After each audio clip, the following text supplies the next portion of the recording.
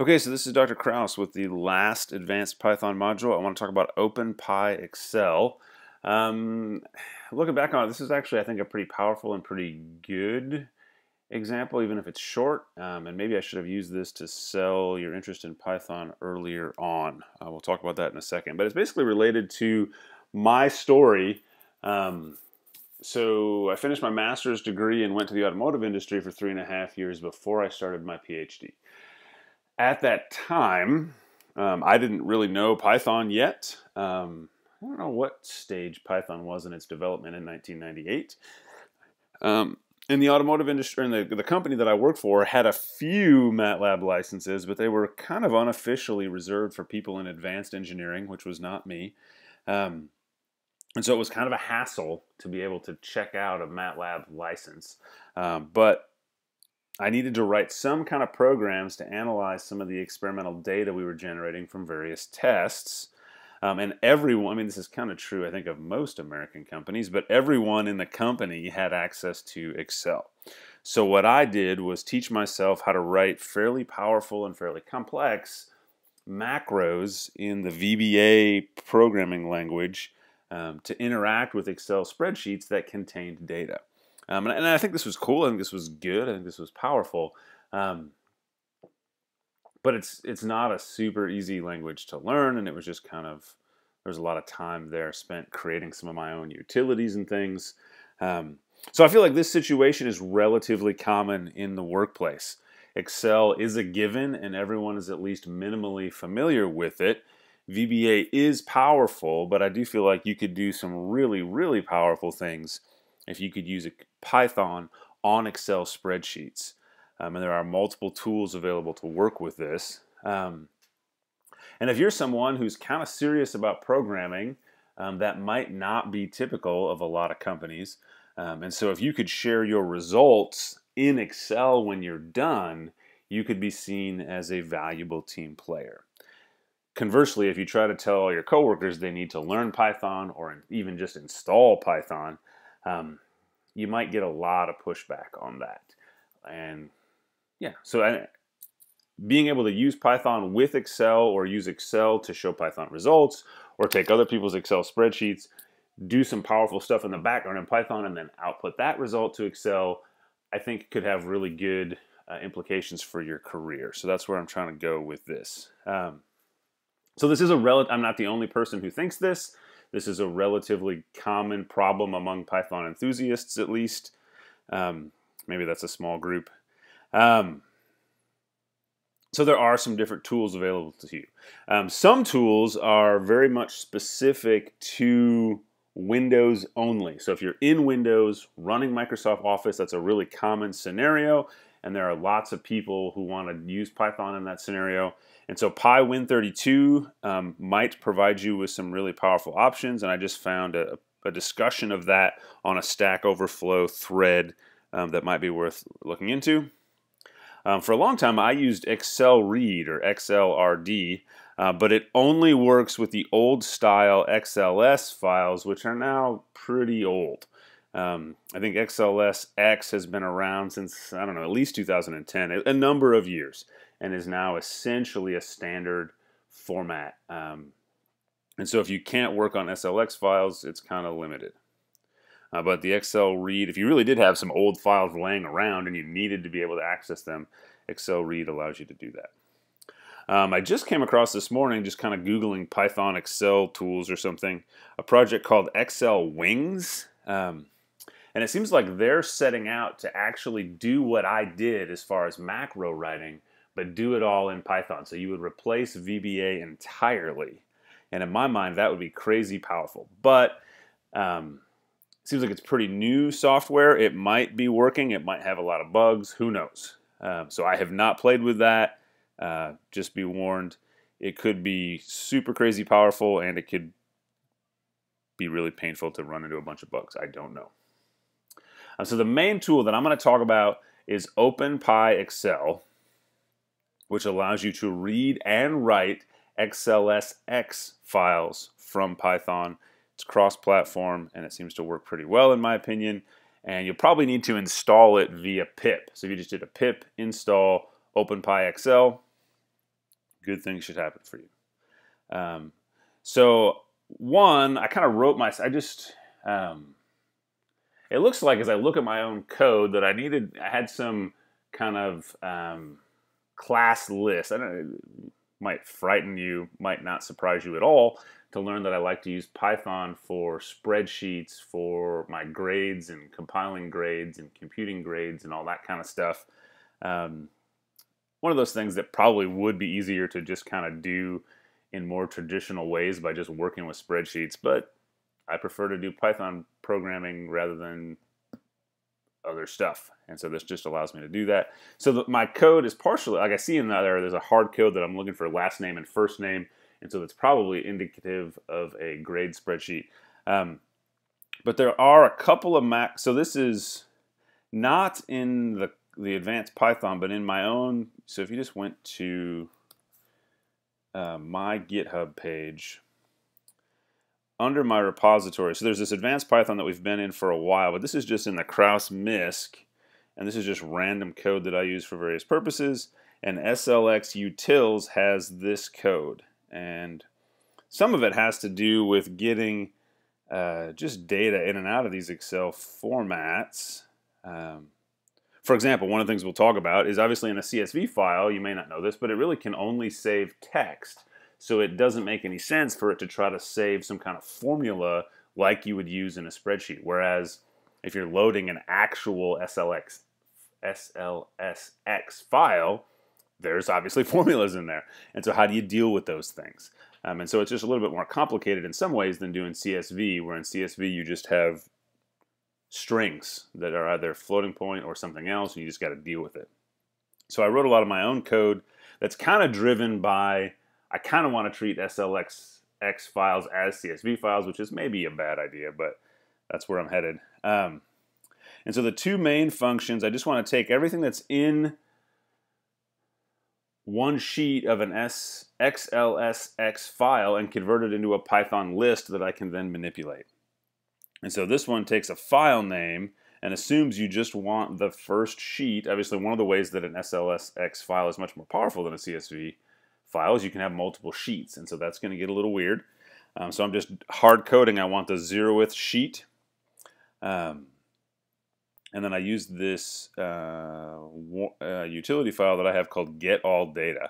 And one of the things that was tricky is openpyxl will tell you how many rows are in the sheet, but sometimes formatting makes cells that actually are empty look as if they're not. And so I go through here and I just look for I assume that I start in the upper left. I guess it'd be like an A1, I think, is the column, or sorry, the 0th row of the, or the first row of the A column, the first column of the A row, I think that's how that works. And then go down until you find a completely empty row. And the first completely empty row is considered to be the end of where the data in the spreadsheet is. Read all of that into a list. So a completely blank line in the middle would totally screw up my code. Be aware of that and maybe make it look for more than one empty row or something.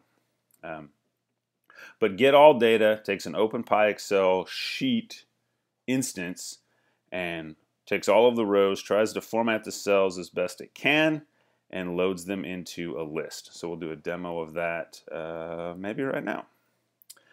So I do have an advanced Python openpyxl part of this that's underneath advanced Python, and so I've got this demo that I've got a test workbook, what I'll show you, and we'll read that test workbook in, and then this will get created. I probably should have left that out of the repository, and this is the Python code that creates this workbook. So now let's do those things. So first of all, this is the test workbook that I created in Excel. And so similar to the CSV files we've been talking about, I've got some kind of header information up here at the top in these 3 rows. Sorry, I guess I showed that I haven't really thought in spreadsheets in a while. I do everything in Python. So apparently the letters are the columns and the numbers are the rows. And then I've got some labels, and then I've got some data. And so these are actual floating point values, and then these are formulas to create a sine wave, specifically a 1 Hertz sine wave, 2 pi times t. So you can see how that's working. Or maybe you can't because I'm so zoomed out. Let's do that. Now, hopefully, you can see how I'm working. So again, I've got some header information. I've got some data column labels. I've got a column of floating point values. And then I've got my formulas. So over here in my read demo, I'm just calling this function from my SLX utils. And the first thing, so one of the big hangups in this is how do you handle the formulas? Obviously, formulas in a spreadsheet are super powerful and kind of complicated. And if you're writing a spreadsheet program such as Excel or the OpenOffice Calc or whatever, how you deal with those formulas is really important. And the people who are doing this in Python don't really want to reinvent the wheel. And so with openpyxl, you have two options. Data only means show me what was in the cell the last time it was actually viewed in a spreadsheet, which would cache a value that's actually, so do you want to see these floating point numbers? That would be data only. Or do you want to see these formulas? And so if you don't specify data only, you're going to get these formulas, which might be a little weird. So the one thing that I could see going wrong with this is if your cache was somehow out of date, C-A-C-H-E, I'm not asking for bribes. I think you're relatively safe in that I don't know how someone would have changed the formula without also viewing the file. Maybe if you didn't save it when you were done, I don't know. But know that data only just grabs the values that are somehow saved within the XLSX cache system, whereas if you don't do data only, you'll actually get the formulas back. So let's find a, so if I said run my read demo, you note that I've defined data 1 and data 2. So data 1 does not have data only, and so what gets returned, I convert these successfully to floating point numbers, but these are just strings representing the formulas that lead to the calculation of the y values, whereas data 2 has floating point values of the formulas being evaluated based on what's in the data cache. So just know that that's available. If you want to look in a little bit more detail at my code, so the get all data from file name takes a file name, a sheet index, verbosity is for printing out kind of debugging messages, and then the main thing besides the file name is this data only flag. Do you want data only or do you want not? Do you want floating point numbers or do you want formulas essentially? And so we use openpyxl load workbook. We get the list of sheet names. If there's more than one sheet, we just kind of throw out a warning that says, by the way, we're ignoring other sheets in this file. And then I get the first sheet by using sheet index. Maybe I didn't know how to do it, or maybe openpyxl doesn't allow you to simply get a sheet by an index number. But we're taking sheet names of 0 and getting that sheet by name. So maybe you've never noticed that at the bottom of Excel spreadsheets, there's these different sheets. And this one only happens to have one sheet, but if there were more, you would see them here. Maybe that's really basic, I have no idea. And then I call get all data passing in this sheet. And so get all data starts in row 0, has a big list that's going to be sort of like we had been talking about in CSV files. It'll end up being a list of lists where each row will have its own list. And so n is the number of rows that the sheet thinks it has. But like I said, there may be blank rows due to formatting that still show up in that list of rows. So I iterate from I going from 0 to n, asking for that row of the sheet. And then I check, is that row empty? And you could look at my function for empty row checker. If I could find that function. So, that seems slightly suspicious to me. But I've hard-coded that I'm going to check the first 3 columns. I guess what I'm saying is if the first 3 columns are blank, then anything else out to the right of, oh, I can maybe see why I did this. So sometimes when I'm doing, so again, this all falls back to me in the paradigm of using grade sheets. Sometimes I've got, like a last name and a first name, and then who knows what else. And then sometimes at the bottom of the sheet, I'm calculating the averages for each homework assignment or each quiz or whatever. And I don't want that row to be considered as far as where does the data end. And so the average row wouldn't have a last name or a first name, and I don't know what the third column would be. So I'm only checking, because of this slightly dangerous looking semi-hard code, I'm only checking the first 3 columns, and if the first 3 columns of a row are blank, then it's blank. Then the row is actually blank. Okay, sorry, that was, I think, a little bit confusing. So just to clarify, I'm checking the first 3 cells, I think I said columns earlier, the first 3 cells of the row. And if the internal value of the first, the 0, 1, and 2 indexed cell of the row, if any of those internal values is not none, then the row is not blank. If we make it through all of this without returning false, then the first 3 cells of the row had an internal value of none, and the row is considered blank. Okay, so for each row, I'm checking to see if the row is empty. If the row is empty, I simply break out of the for loop, which then says we're done putting data in, data out. If the row is not empty, I get the values for each row, and then I try to encode those values, and I try to clean up the strings, and I append the output data. And so if you wanted to know more about the details of this, apparently that's pretty simple. Simply get item.value, and that must be something, so in some ways, a spreadsheet, if you start to think about all the details that would go into creating your own spreadsheet file, there's a lot going on there. And so a cell could have different formatting information, it could have a formula, it could have so on and so forth. And so item.value must refer to the value property of a cell, which is a row would be a list of the cells of the row. And then, like I said, I try to encode the values, and so this had to do with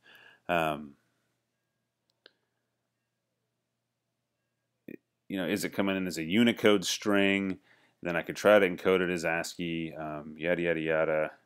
And then I've hard-coded a very specific date-time format. If it comes in as a date-time instance, that could be dangerous if you didn't use month/day/year, so on and so forth. And then I try to clean those strings. And somewhere in there must be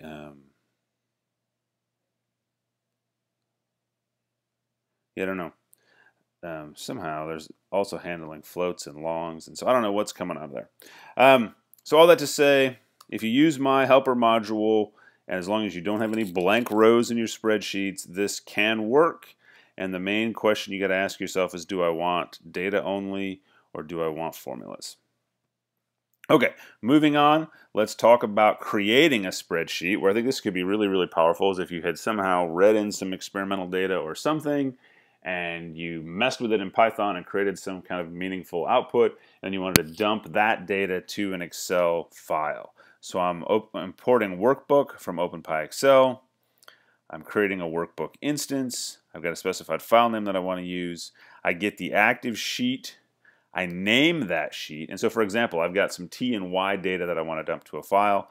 So my sheet has an append that would take a list that would be one row. And so that's going to go in the first or 0th row of the active spreadsheet. Then I create my data and set it up as a matrix where T is the first column and Y is the second column. And you might not know that every NumPy array has a toList method. I tried doing this without toList, and even though NumPy arrays support iteration in a for loop, openpyxl didn't know how to append an ND array, because each row of an array is still an array. A 2D array has 1D arrays as its rows.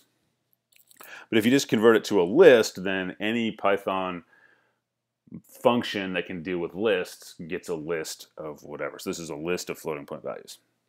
So for each row in the data as a list, I'm appending that to the spreadsheet, and then I create a sheet, and I give that sheet title hello, and then I go to specific cells using the column row format that would be typical of the formulas of most spreadsheet programs, and I send in a floating point number and a string, and then I save it. So let me first of all make sure that no sheets are open, and then let me remove the created book so you can see that it wasn't there, and then I'm going to come over here and run the create demo, and now created book is there, and open is Mac specific. Don't try that on your Raspberry Pi. So if I zoom in on this a little bit, you can see that here, so I said I wanted to have my first sheet be called saved array, and I was putting T and Y and then outputting the data. And so here's a T, here's a Y, and then these are floating point values that have been written to the cells in the spreadsheet. And then I also created this other sheet entitled hello, and I specifically put 1.1234 in B5, and again let me zoom in on that.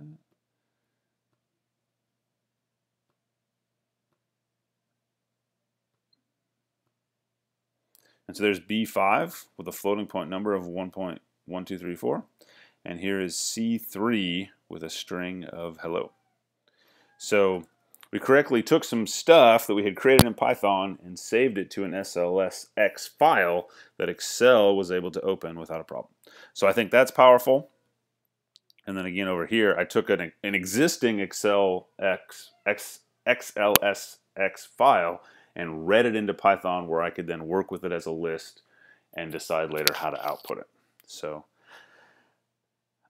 I think that could be really powerful in terms of using Python in a workplace where not everyone is a computer programmer or even has very good coding skills, but is just comfortable with spreadsheets. I think you could still fit in there, do powerful things, make yourself a valuable employee, but you're using Python in the background. Thanks.